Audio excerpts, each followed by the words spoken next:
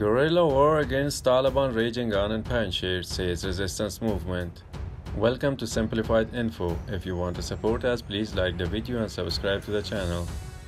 The Taliban doesn't control the whole territory of Afghanistan, leader of the National Congress Party of Afghanistan Abdul Latif Pedram noted.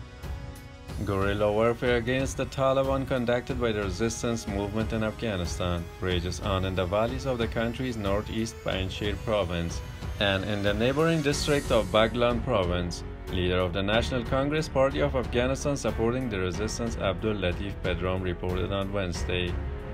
He stated that the resistance controls the mountain valleys and hills on both sides of the main road through the Panjshir Valley. The main road is controlled by the Taliban. The mountain valleys on both sides and hills of this valley are under the control of the resistance movement. The guerrilla war is continuing in the valleys of Panjshir as well as in the Andarab district of Baghlan Province, Pedram said. According to him, there are districts not subjugated by the Taliban in the majority of provinces. The Taliban doesn't control the whole territory of Afghanistan, he added.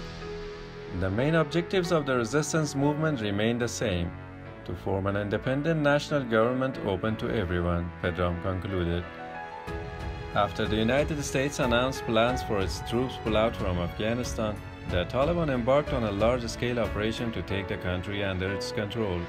On August 15, Taliban fighters swept into Kabul without encountering any resistance, and then Afghan President Ashraf Ghani stepped down and fled the country. Those unwilling to accept Taliban rule banded together to form a resistance movement in the Panjshir Valley, led by Ahmad Masood, son of Ahmad Shah Masood.